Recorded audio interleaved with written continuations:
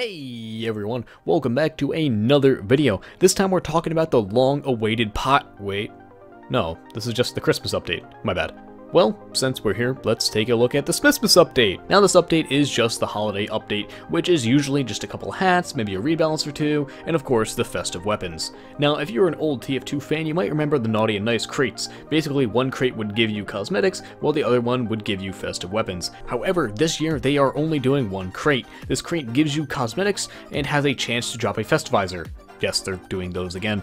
But this time, it's not skins, just items that aren't festivized yet. These items include the Fire Axe, the Jag, the Kritzkrieg, the Pistol, the Quick Fix, Natasha, the Sandman, the Spicicle, the Kukri, the Shovel, and the Scottish Resistance. Some people with a strong opinion on the festivizer may claim it is a cheap way to create festive items, while others defend it with the fact that you can use it on your already existing items, like collector's festives for example. However, I'll leave whether the inclusion of festivizers to this update was a good or bad thing up to you. Next up is the cosmetics. This is what we're all pumped about, right? Well, this update has a decent amount of cosmetics. My only real complaint is that they're mostly all class. Pyro has a couple that are for him, Demo has some, and the Scout has one or two, but other than that, most of these items are all class, which for the most part people will find appealing, but personally I like the fact that some classes had different cosmetics. Gave a little bit more personality to each character in my opinion. Nowadays it all kind of seems to blend together. Also, there are a lot of animal-themed items this year. Is Gaiman coming out, or does he just really like humanoid animals?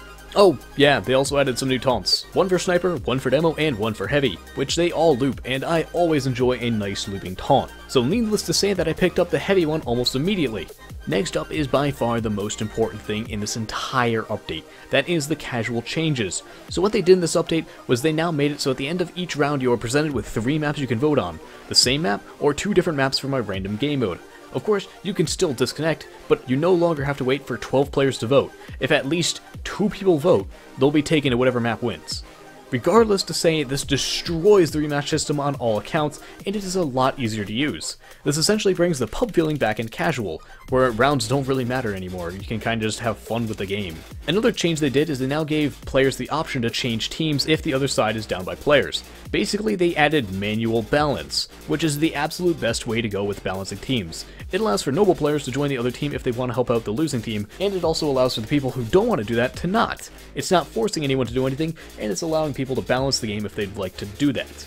Or, in my case, with me and my friends, it allows me to duel my heavy buddies once more.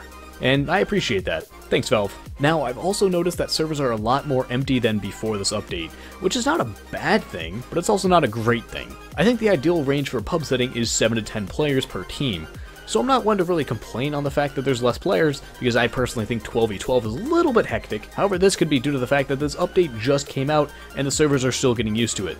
I've also noticed there's a significant reduction to queue times when solo queuing, which is a step in the right direction. It is still far from being perfect, with the only being able to queue with 6 people and not join via Steam thing, but they're getting there. These slight changes that Valve introduced into casual mode mean all the world to me, as I believe it will entice a more relaxed style of play in casual. I hope Valve continues their efforts to make casual matchmaking casual, but only time will tell if they do decide to continue in this mindset.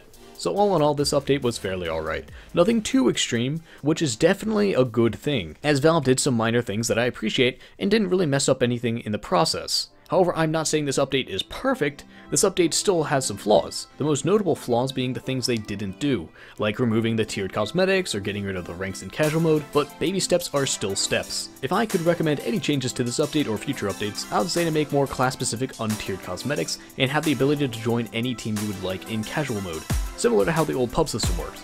But for the time being, this update certainly gave a bit of life into casual and was honest to the Christmas tradition of new festives and cosmetics. However, we still are missing that comic that was supposed to come out.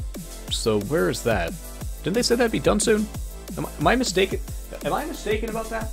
I will say I am a tad bit disappointed that this is not the Pyro update, but at the same time I'm also glad. I think if Valve rushed this Pyro update out, it would be another meet your match, and I really can't handle another one of those. But I also kind of want this update so bad, because then we're closer to the Heavy update, and you all know how much I want that. So that's about it on this holiday update for TF2. It brought us some decent looking all-class cosmetics, 3 new looping taunts, and 11 new festives, with some minor changes to casual. Anyways, I hope you all have a Merry Christmas and a swell day. Peace out.